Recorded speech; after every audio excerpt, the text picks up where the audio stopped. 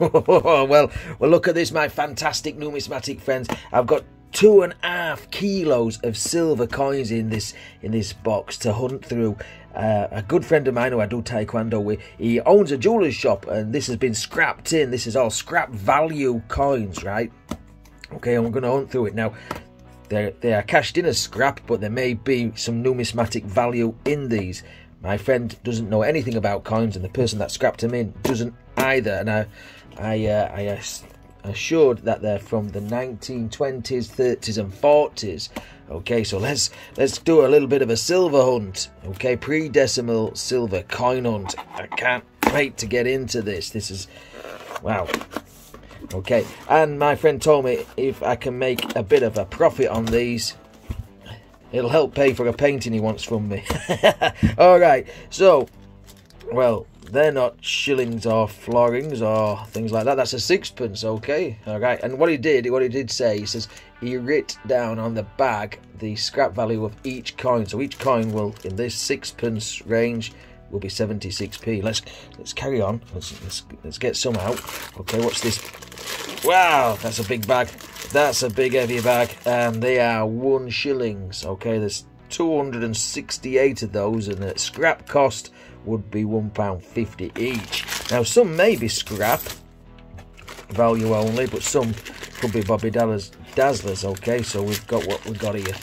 We have got 2 shillings and florins. Okay, so my friend doesn't know the difference between shillings, and 2 shillings are florins. Okay, I think they just changed when the monarch changed. All right, so what I'm going to do, I think, is 33 of those at £3. That's the scrap cost at the time of passing these to me. I'm going to pop them in the box, I think. All right, pop them in the box because they've got different designs on. Okay, different monarchs and everything, but they are the same coin basically. Okay, give it a bit of a mix up. Okay, get those out the way, and then get the bag out the way, and then let's get a little board. Let's get this little board on there. Now this is just a coin album that I have with shillings and florins in. I've cut out the copper nickel because some of these coins, some shillings and florins and 2 shillings, from a certain date they went into being copper nickel, right? But I'll talk more about that in a bit. Okay, so let's just grab a slack handful. We'll make a couple of videos of these, yeah? That'll be nice, won't it? Okay, grab a random handful, try and get them all in there. That should do for now. Okay, now what we've got there, this is a beautiful design. Okay, this is it's 1936. Now what we can see on there, we can see some crowned maces and the emblems of the United Kingdom. We've got England, Scotland and Ireland, and because Wales is a principality, not a kingdom, it's got the English crown on there, the English shield on there as well. Okay, so we'll flip that over, and we have got George V, and it's got some Latin on there. George V, by grace of God, King of all the Britons. Okay, and we flip that around, and we can see on there, Defender of the Faith, and Indim means Emperor of India. 1936, 1 florin. Now 1 florin is actually 2 shillings. Okay, now the silver content of these coins, up until about 1815, 1816, they were 100% silver. From 1816 to 1920, they were about 92.5% silver, and from 1920 to 1946, they are 50% silver. So this is 1936, so this will be a 50% silver one, and that will live, where does that live? There. Okay, just there, like that. And there is 9.8 million of those minted. Of course, there won't be that many about now. Okay, so what we've got next, we've got the same design on there, a bit more worn out. Now some of these coins will be worth only scrap, but some will have some numismatic value on there. That's a 1930, I believe, 1930, lovely looking coin with a G at the cross of the maces or the scepters, the royal scepters, I think they are. 1930, where do you live? Up there. 5.7 million on that one. Okay, so we've got George the 5th, 1936. So that's that's a duplicate. That's not in bad nick either, that one. So that's not a bad nick. Okay, so we've got a slightly different design on here. It just says one flogging, 1921. A little bit more plainer. And again, we've got George the 5th, but all the text, all the legend is written on this side, apart from the name of the coin and the date. And there. On the obverse of this flogging, we have an uncrowned portrait of King George the 5th. And this was designed by Edgar Bertram McKennell. The reverse design of this coin is a crowned cruciform shield design around a central garter star. We have scepters at angles which divide the date below and the denomination above. The designer of this coin was Leonard Charles Wyon. The years this design ran from was from 1920 to 1926, and it contains 0.5 silver.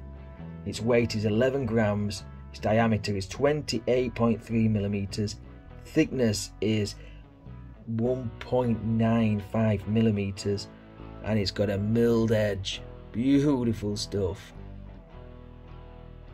So that's 1921, so just off that 92% silver mark. So 1 year out. Okay, 34.8 million on that one. Okay, we've got a different design again here. It says 1939. We've got 2 shillings, so 2 shillings are a flogging. And it says Fid, Def, Ind, Imp on this side. So Defender of the Faith, Emperor of India. We've got GR underneath the. We've got the Scottish Thistle there, and the Shamrock of Ireland, and a crowned Tudor rose there, which we see on a 20p piece, don't we, nowadays? And then we've got George the 6th. There we go. That's the King's granddad, George the 6th, and we've got DG, BR, Rex. There we go. Defender of the Faith, King of all the Britons, and all that lot. 1939 with 20.8 million on there. We are going a bit coin patrol today, aren't we? You know, and I don't know how many videos we'll make out of this, but we'll try as best. We'll do as best. We've got another one flogging here, 1929, this one. Okay. Flip it around. Whoa. I'm going a bit crazy there. And that's a George the 5th again, 1929. So we'll pop you down where you belong, 1929, up there. Okay, another George V, and we've got a 1935. Okay, so the 1929 one is, I think it's 16.3 million, if I can see that right. But I could be wrong.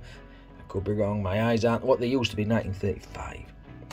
That goes there, and that is a 7.5.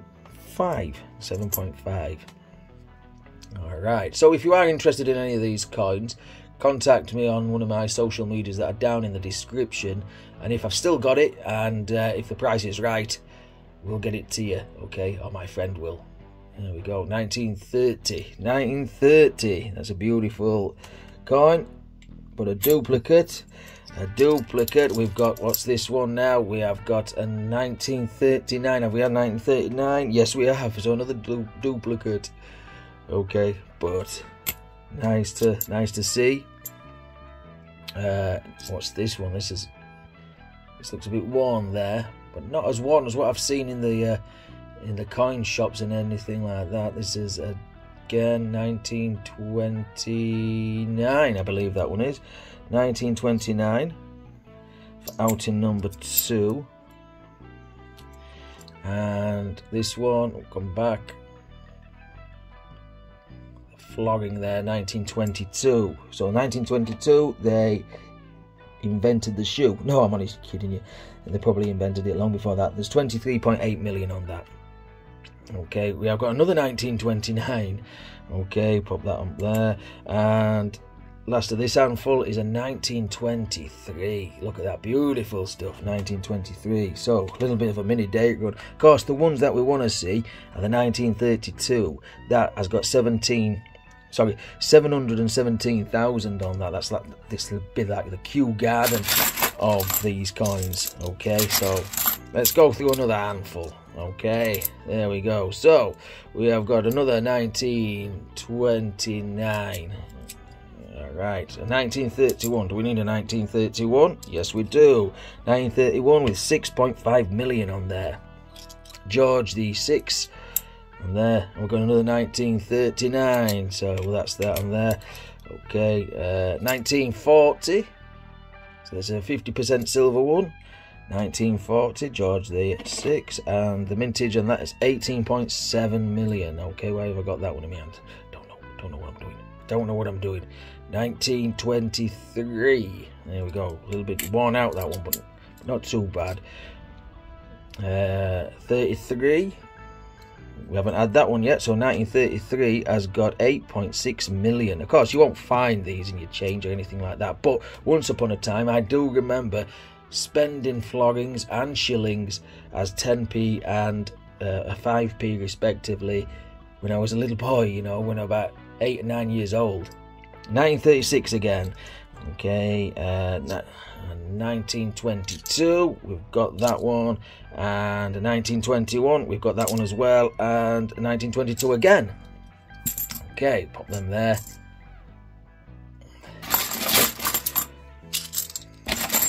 Quick little handful, I think, this time, and then we'll call it a day for this hunt.